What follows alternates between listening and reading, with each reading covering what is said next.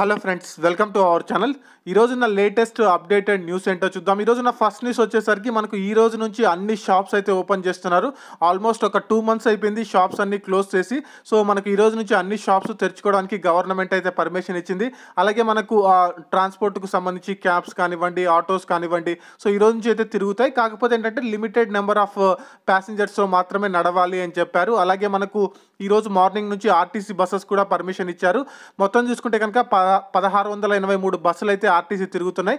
కాకపోతే ఏంటంటే మన రాష్ట్రం నుంచి వేరే రాష్ట్రానికి అయితే వెళ్ళట్లేదు. కాకపోతే ఒక జిల్లా నుంచి ఇంకో జిల్లాకు వెళ్ళడానికి అయితే పర్మిషన్స్ ఇచ్చారు. మనకు ప్రతి జిల్లాకు బస్సులు అయితే ఉన్నాయి. సో చాలామంది చాలా చోట్ల స్ట్రక్ అయిపోయారు కదా, ఇంకా ఈ రోజు నుంచి కొంచెం ఆ లైఫ్ అనేది నార్మల్గా రావడానికి ఆస్కారం అయితే ఉంది.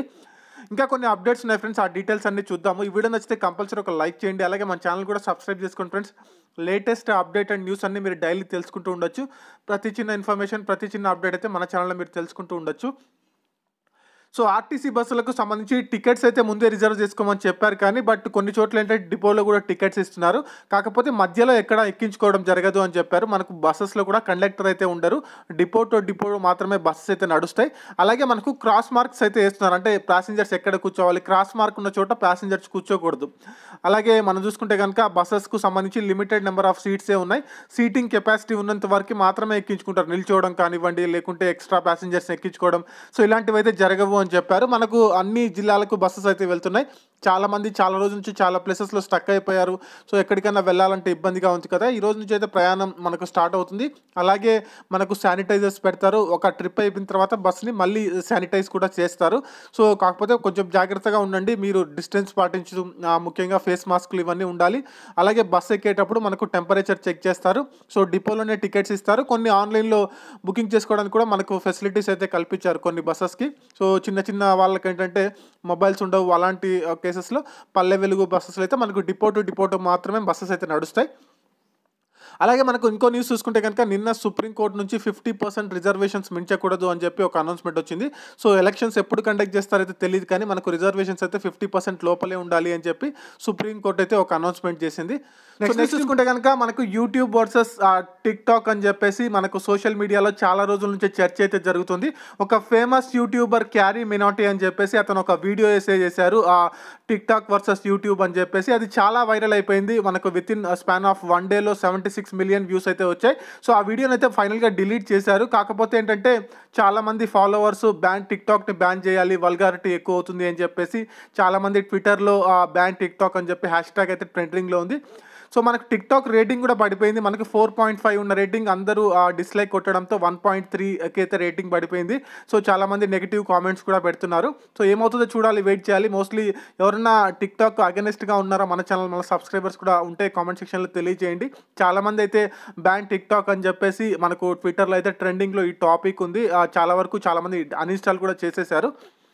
సో నెక్స్ట్ ఇంపార్టెంట్ న్యూస్ చూసుకుంటే కనుక రైల్వేకి సంబంధించి మనకు జూన్ 1 నుంచి రైల్స్ అయితే తిరుగుతున్నాయి. సో దానికి సంబంధించి ఏమేమి ట్రైన్స్ తెలుగు రాష్ట్రాల్లో తిరుగుతాయి అని చెప్పి ఒక డీటెయిల్స్ అయితే ఇచ్చారు. సో మీరు చూడొచ్చు, మనకు ముంబై CST హైదరాబాద్, హౌరా సికింద్రాబాద్, న్యూఢిల్లీ హైదరాబాద్, విశాఖ న్యూఢిల్లీ, గుంటూరు సికింద్రాబాద్, తిరుపతి నిజామాబాద్, హైదరాబాద్ విశాఖ, సికింద్రాబాద్ నిజాముద్దీన్. సో మనకు తెలుగు రాష్ట్రాల్లో జూన్ 1 నుంచి తిరిగే ట్రైన్స్ అయితే ఇవి. సో దీనికి సంబంధించి మనకు 2 రోజుల్లో రిజర్వేషన్స్ అయితే బుకింగ్ ఓపెనింగ్ అయ్యే అవకాశాలు ఉన్నట్టు తెలుస్తుంది. సో ఇంకా మోస్ట్లీ రవాణా కూడా, ప్రజా రవాణా కూడా అన్ని ప్లేసెస్లో స్టార్ట్ చేశారు. మనకు ట్రైన్స్ స్టార్ట్ అవుతే కనుక ఒక జిల్లా నుంచి ఇంకొక జిల్లాకు మూవ్ అవడానికి ఈజీగా ఉంటుంది. అలాగే ఒక స్టేట్ నుంచి ఇంకో స్టేట్కి వెళ్ళడానికి కూడా ఈజీగా ఉంటుంది. మనకు 1 నుంచి అయితే ట్రైన్స్ అయితే తిరుగుతాయని చెప్పారు. అలాగే నెక్స్ట్ న్యూస్ చూసుకుంటే కనుక మనకు మే 25 నుంచి డొమెస్టిక్ ఎయిర్లైన్స్ అయితే స్టార్ట్ అవుతున్నాయి. ఓన్లీ ఇండియా వైడ్ మనకి ఏంటంటే ఫ్లైట్స్ అయితే తిరుగుతాయి, నాట్ అబ్రాడ్. సో ఇంటర్నేషనల్ కాదు, డొమెస్టిక్ ఫ్లైట్స్ అయితే మనకు స్టార్ట్ చేయనున్నట్టు సో ఎయిర్పోర్ట్ అథారిటీ నుంచి మనకు ఒక ఇన్ఫర్మేషన్ అయితే వచ్చింది. ఇంకా మీరు టికెట్స్ ఎవరికైనా కావాలన్నా కూడా మీరైతే బుక్ చేసుకోవచ్చు. సో ఎన్ని ఫ్లైట్స్ ఉంటాయి, ఏ డీటెయిల్స్ అని చెప్పేసి ఇంకా అయితే తెలియదు. కాకపోతే ఏంటంటే అన్ని ఎయిర్పోర్ట్స్ రెడీగా ఉండాలి, ఇంకా ఫ్లైట్స్ అయితే స్టార్ట్ అవుతాయి అని చెప్పేసి నిన్న ట్విట్టర్లో ఒక ట్వీట్ అయితే చేశారు. ఇది ఫ్లైట్స్కి సంబంధించిన అప్డేటు. సో నెక్స్ట్ న్యూస్ చూసుకుంటే కనుక మనకు ఏపీలో ఇళ్ల పట్టాలకు సంబంధించి ఈ రోజే లాస్ట్ డేట్. ఎవరైనా ఇంకా అప్లై చేసుకోకపోతే వెంటనే అప్లై చేసుకోండి. మనకు 21st వరకు టైం అయితే ఇచ్చారు. సో ఎవరైనా ఇన్ఎలిజిబుల్ లిస్ట్లో ఉన్నా, లేకుంటే మీ పేరు ఎలిజిబిలిటీ లిస్ట్లో లేకపోయినా, సో మీకు ఏదైనా ప్రాబ్లమ్స్ ఉన్నా కూడా ఈ రోజు వరకు అయితే టైం ఇచ్చారు. మళ్ళీ రీవెరిఫికేషన్ కూడా చేస్తున్నారు. మొన్న కూడా కొంతమంది మన సబ్స్క్రైబర్స్ కూడా చేశారు. అలాగే మనకు జూలై 8న ఇళ్ల పట్టాలు అయితే ఇస్తారు. అలాగే మనం ఇల్లు కట్టించుకోవడానికి గవర్నమెంట్ అయితే సహాయం చేస్తుంది. ఆగస్టు 26 నుంచి మనకు ఏంటంటే ఇళ్ళ కన్స్ట్రక్షన్ అయితే స్టార్ట్ అవుతుంది. మీరు ఇంకా ఎవరైనా అప్లై చేసుకోకపోయినా, మీకు ఏదైనా ప్రాబ్లమ్స్ ఉన్నా వెంటనే గ్రామ సచివాలయాల్లో అయితే మనకు అప్రోచ్ అవ్వండి. సో ఈ రోజు నుంచి గ్రామ సచివాలయాలు అయితే ఫుల్ ఫ్లెడ్జ్డ్గా వర్క్ చేస్తాయి అని చెప్పారు. అన్ని గవర్నమెంట్ ఆఫీసర్స్ ఈ రోజు నుంచి ఫుల్ ఫ్లెడ్జ్డ్గా వర్క్ చేస్తాయి అని చెప్పేసి జగన్మోహన్ రెడ్డి గారు ఆల్రెడీ అనౌన్స్మెంట్ చేశారు. సో రిజిస్ట్రేషన్స్ కానివ్వండి, లేకుంటే గవర్నమెంట్ ఎంప్లాయీస్ కానివ్వండి, ఏ వర్క్ ఉన్నా కూడా మీరైతే ఇక మీ వర్క్స్ అయితే చేసుకోవచ్చు.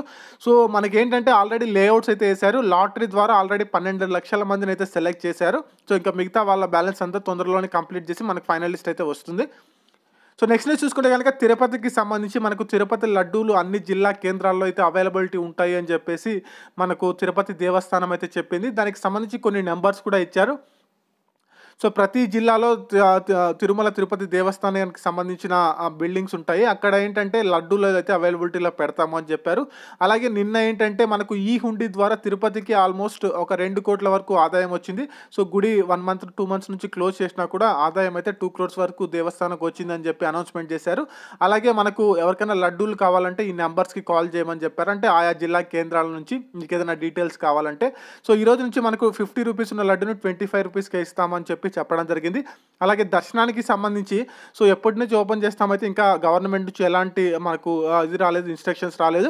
గవర్నమెంట్ నుంచి ఇన్స్ట్రక్షన్స్ రాగానే దర్శనానికి అయితే ఓపెన్ చేస్తాము అని చెప్పి మనకు తిరుమల దేవస్థానం నుంచి మనకు ఒక అప్డేట్ అయితే వచ్చింది ఫ్రెండ్స్. దానికి సంబంధించి ఏంటంటే ఆల్రెడీ అక్కడ కొన్ని మార్కింగ్స్ కూడా చేశారు. మనకు క్యూ లైన్స్లో కానివ్వండి, తర్వాత మనకేంటంటే ఆ రూమ్స్లో కానివ్వండి కొన్ని మార్కింగ్స్ కూడా చేసాం. కొన్ని ప్రయత్నాలు అయితే చేశాము. సో ట్రయల్ రన్ కూడా చేస్తాము అని చెప్పారు. సో గవర్నమెంట్ ఇచ్చే ఇన్స్ట్రక్షన్స్ని బట్టి మేము ముందుకు ఫర్దర్గా మూవ్ అవుతామని చెప్పారు. సో ఇవి ఫ్రెండ్స్ ఈరోజు ఉన్న లేటెస్ట్ అప్డేటెడ్ న్యూస్. నచ్చితే లైక్ చేయండి, షేర్ చేయండి, సబ్స్క్రైబ్ కూడా చేసుకోండి. Thank you.